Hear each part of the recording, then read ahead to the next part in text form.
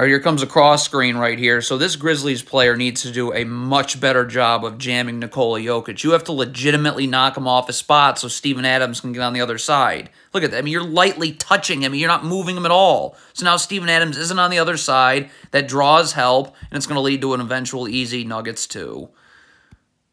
What is Steven Adams doing here? You are guarding Nikola Jokic. How do you fall asleep on the two-time MVP? What? You have to communicate in transition. You can't have two Grizzlies guarding Jokic, obviously. Okay, Steven Adams didn't get back in time. So Dillon Brooks just has to take Jokic. Steven Adams has to go here. You get cross-matched. It happens. When you start worrying about matchups in transition, you get stuck with clusters like that. And now the Grizzlies defense is never able to get set, and it leads to an easy Nuggets 2. So Ja Morant's going to get stuck on Aaron Gordon in the post. That's obviously a mismatch. So if you were Ja Morant, this player can dig in the post. This player can dig or help. Okay? All those options are on the table, but you've got to keep Aaron Gordon towards the middle of the floor where the teeth of your defense is. You let him go this way, the help's not coming till the rim. And that's way too late, and Aaron Gordon's just going to get it, and it's going to be an easy 2. Okay, if you are Steven Adams right here, you've got to be calling out that your man Nikola Jokic is setting a flare screen. You got to be yelling out, flare, flare, flare. So this player knows to get up and over the top. He can't get hit with this screen. You have to have backside help on Nikola Jokic. So get up and hedge, because now this backside defender can get here on Jokic's roll. If the skip pass is made, I have plenty of airtime on that pass to recover. But you're just letting Nikola, look at this. Steven Adams has to drop towards the ball. So now Nikola Jokic can just roam freely. And now, but look at, now you're guarding him. He's already in the paint. It's way too late at that point. Not switch a ball screen like this. You have to be level to the screener right now so you're ready to guard Bones Highland when he comes off this screen. You are not. Communicate in transition. This player here has got to say, I've got this Nuggets player here. So this Grizzlies player knows to come guard the ball, and this player can go here. When you don't communicate in transition, this is what happens every time. Okay, so the Grizzlies just clearly aren't good at transition defense. Ja Morant has to say, I've got this player here. Communicate. So this player now knows to come here and guard the ball. Instead, you don't communicate, so two people guard one, and nobody takes the ball. Cannot go under a screen when there's this much space to go over. You've got to go over here, okay? If you're going under, look at how far under you're going to have to go from the ball handler. So, I mean, of course you're giving up an open 3. Okay, so if you're Ja Morant right here and this pass gets made, let's play that out, okay? And your man cuts, stop. As your man cuts this way, you've got to keep your back to the baseline and go with him that way. When you turn your back to the sideline like this, okay, this is exactly how you get beat backdoor.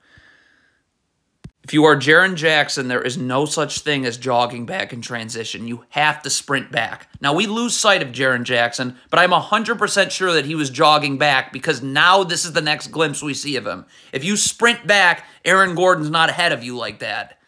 Stop defending away from the ball with your back to the sideline. You are begging to get beat backdoor. Get underneath your man with your back to the baseline. Then you can see the ball and your man as opposed to here where you're only seeing your man. So you know what happens next.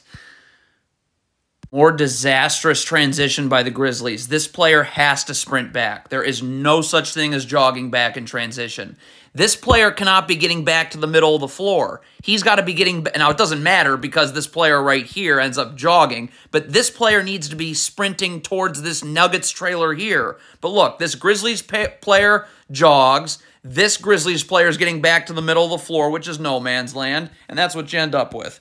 This is an absolutely pathetic hedge by Ja Morant. You've got to cut Nikola Jokic's dribble off if you hedge. If you let him turn... I mean, look at this hedge. I mean, this isn't even really an attempt at one, but if you let Jokic turn the corner here, you're screwed, and that's what happens. Okay, the Grizzlies have an interesting strategy here of guarding this ball screen. They do nothing. I mean, Steven Adams, you know I hate drop coverage, but at least attempt to be in it if you are, or hedge, or switch, but not defending this ball screen at all is an interesting strategy. Cannot go under a screen. Look at the amount of space you have to go over. So if you're going under this screen, you're going way too far under. Look at how far under you're going. You're not even picking this player up until he's in the paint. So now that draws a double team, of course, and you're done. Okay, strong side ISO like this is so simple to double. You should just be doing it anyways. This player needs to drop down. Okay, this player gets up the line a really good amount. Okay, so now when this player comes this way and the ball gets kicked here, you're rotating up here. Okay, then this player rotates to the corner, this player here, and the man that doubles just falls down here. But you're leaving this player one-on-one on an island for no reason whatsoever. Doubling Jokic in the post is great, okay? But you got to rotate. This player's got to take out the cutter here, okay? This player gets up the line, goes here, here, here, okay? But you don't even get the first rotation right.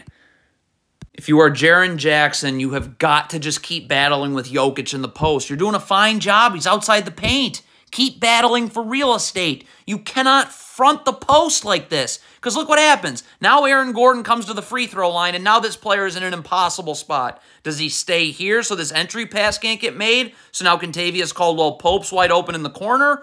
Does he do the opposite and go to the corner and allow this entry pass to get made for an easy 2? I mean, you're giving up points either way. Wow, is the Grizzlies' transition defense an embarrassment to basketball. This player cannot be standing in the middle of nowhere. You get to bodies in transition, okay? When someone is guarding nobody in transition, that means you're leaving someone. My God. Not guard away from the ball like this. Number one, look at this player's feet. They're too close together. You need to have your feet out wide in a defensive stance.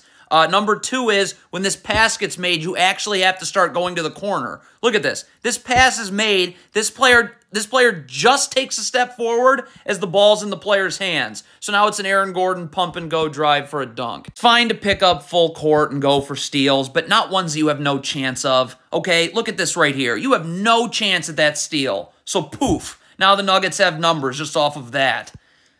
Okay, dribble handoff right here. Stop. This is not how you guard a dribble handoff. This player has to take a half step back and let this player through underneath. You can't go over the top of a dribble handoff or it's going to turn into a screen.